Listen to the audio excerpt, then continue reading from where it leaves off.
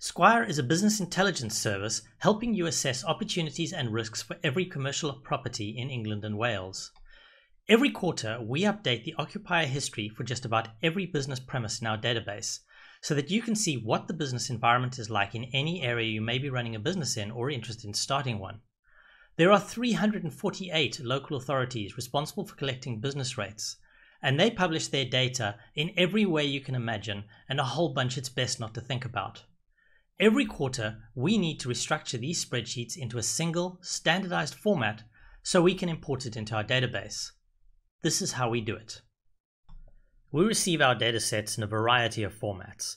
They can be appropriate only for one file, there can be multi-files making up a complete dataset, and in this case, we're going to start off with the simplest possible example, a single file in a very simple structure. This one is for Bath. We start typing, we can get the local authority name. We choose the cycle. We can pick any of the previous cycles if we need to update data, and we get a variety of formats: oil, all, void, or occupied. Sometimes we only get part of the data. We hit submit and automatically the data goes up. Once we go back to the authorities, we can see that it has been uploaded. We can sort by status, find Bath, and we can review the merge, which is the next step.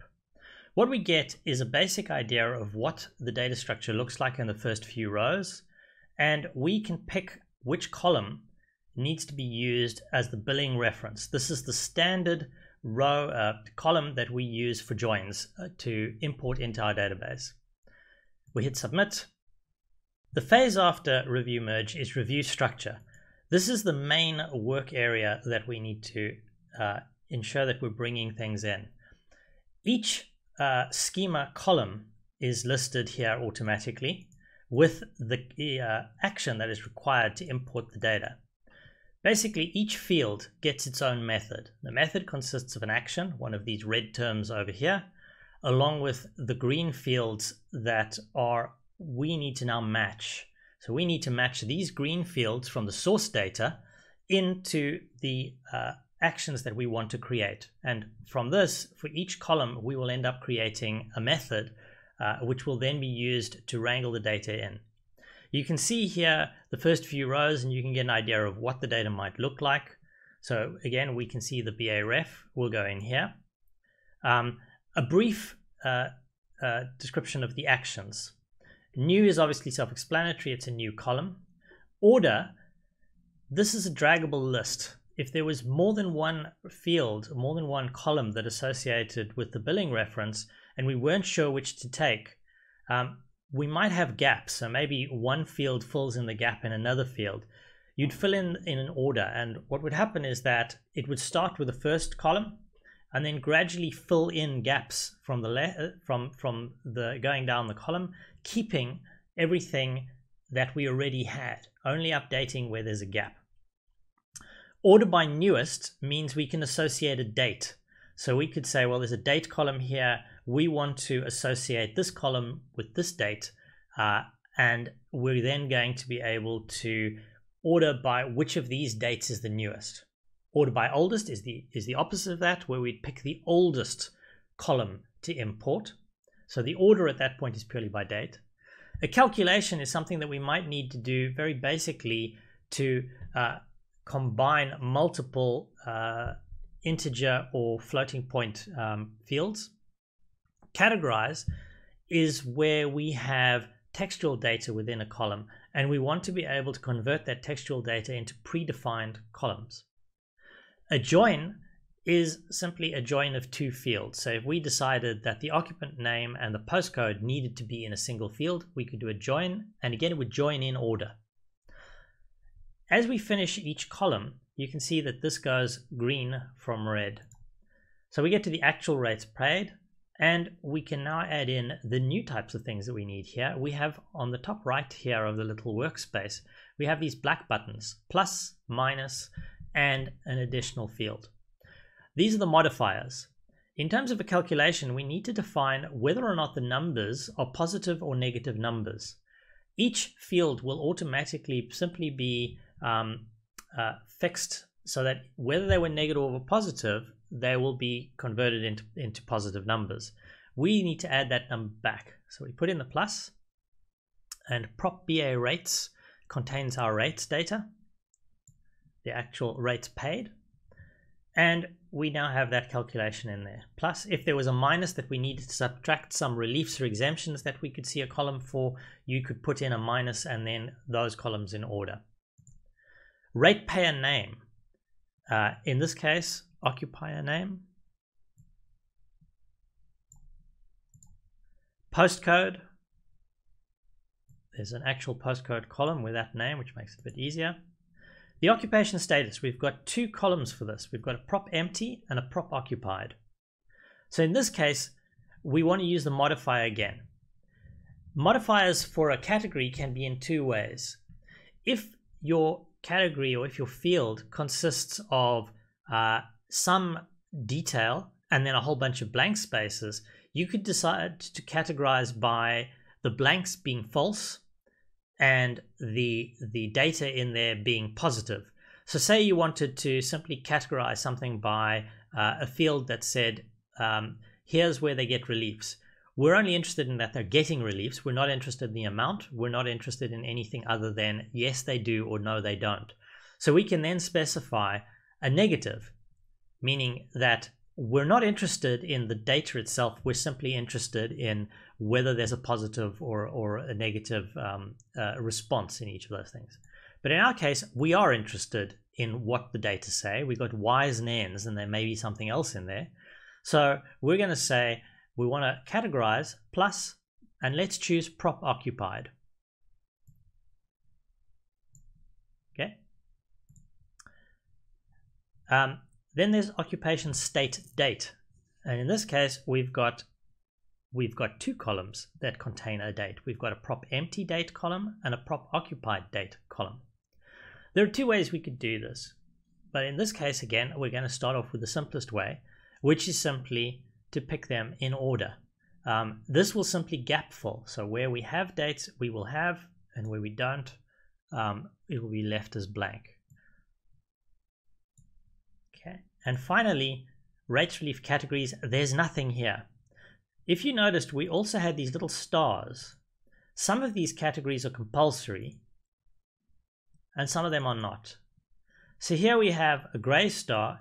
It means we don't actually need these reliefs categories. We don't have anything, so I remove that and this all goes green. At this point we can quickly review. Are we happy with this? And hit submit. The next step after we've completed restructuring and creating our methods filled with actions is to review the categories that we've created. Now in our case we've only created one category of data, which is the occupation status. Here we can see what true and false means when we hover over the schema term. It can either be void or occupied. So true equals occupied, false equals void. We now need to drag the terms that were in those columns into either of these to be able to populate it. The challenge we see here is that it looks as if there was some erroneous data that went into those columns that doesn't bear any relationship to what we're actually looking for. And we don't actually know what these should be. But there are some good defaults set up in our system. The occupation state, if we do not know, it will automatically be regarded as true. That is the way that we have decided to deal with this data. But within the schema, once you design the schema, you can actually set sensible defaults of whatever you want. In our case, we're going to say that yes is true, no is false, and we're going to ignore the rest. We don't know what they're for. After that, we hit submit and go back to the main process management screen. Our final step is to review the transformation and the rules that we've come up with. So we hit review transform, and we can see that we have a choice here. We can import all the data, we can import the latest only, or only after a specific date. So the latest only would be only the very latest row for each unique property. After a specific date, we can pick a date. This is the first time we're importing these path data in this schema here in this new system. Otherwise, what would happen is it would show the date for the latest data received in the last cycle. If you want, you can go back and review any of the previous steps and just make sure that you're completely happy. Review your categorizations and then go back to the transformation. Once you're happy, hit submit. At this stage, everything happens automatically behind the scenes. All the tasks are asynchronous. And when this is ready, if there are any issues with the data, you will see an error status report. Otherwise, what will happen is it will simply be imported into the database. Once we complete the transformation, we can go back to the process menu and see if it went through okay. In this case, we can see that there's an import error, which usually means that one or other of the validation steps along the way, checking each of the columns to ensure that the data are compliant with what we expect, did not work. If we check out the import error page, you'll see that it's given us the rows where those errors have turned up. And we can see there's an error here that says that the date actually says no, rather than being a real date. At this point, what we can do is manually download this file. Note that this isn't actually our source data anymore. This is now a semi-processed file. So this is the complete converted file. All we need to do is go to these rows and manually decide what to do. This is the final step in terms of the validation process. The computer will do as much correction as it can, but if it can't figure out what it's supposed to do with something, it'll just throw it back to you and say to you, right, you go ahead and fix that. Once you're done, all you need to do is re-upload and submit, and it'll continue from where we started with the transformation and the fixed step. While we're waiting for the bath data to rebuild, we can look at some of the other data that I've already played with. So Cardiff has a much more complex structure. You can see over here there's 3, 4, 5 different files. Now these files can be sorted in order. They'll be joined starting at the left, essentially the top, and joining from second, third, fourth, joining from right to left. Any common file fields are relabeled, and you might wish to keep in mind where you're starting from with the file names as to what sort of priorities you want when you start building your methods. With these, as you can see, the valuation office reference is the billing authority file name, column name, and at least here that seems to be common all across, but there's different data in every single file. If we look at the structure, that's relatively straightforward, but here we've got a whole bunch of different fields. This is a large amount of data. Much of it is common, and we're not necessarily sure. So we can have a look here and you can see some idea of what the data might look like. And you can see there's repeats, there's missing dates. So we're trying to gap fill as much as we can from the data that we have. The ratepayer name here, the order of the postcodes, and here we can see the categories that we've actually grabbed a whole bunch of columns with category data in it. We've wanted the data in the fields and we want to explore that. Finally, we have the occupation state date, and here we can see order by newest. We're not quite sure what of these dates are in what sort of priority, where anything started and how it might fit together. So we can do account start date plus account start date. What that tells the system is that this account start date is the data we want, and we want to test it by this date. So this plus this plus this. Obviously, if it was a different type of column with a similar sort of date hierarchy, these could be different, but you're assigning a date field to a column and you're basically treating these as pairs, okay, with a plus. And here we do have rates relief categories. Again, we've got a whole bunch of them we're looking at. When we come to the categorization, you can see that, again, there's this occupation status here, and we've pulled out all of these as much as we can to assign to true and false. There's a different category here. There's a huge number of different categories within this rates reliefs, and we've done our best to assign as much as we can, going back to the local authority to try and find out what each of these terms mean. As you'll see, most of these terms here actually are for charities. Lots of different types of reliefs for vacancies, and a whole bunch of others that don't necessarily have any place anywhere else. And finally, we can transform it. As you can see, this has already been uploaded, and the latest date in that data was the 1st of April.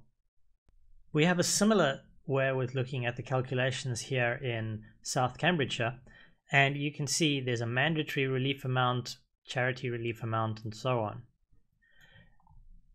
If we wanted to do things slightly differently, we could group what we're doing here. So we can create a subtraction field, then create a nested field.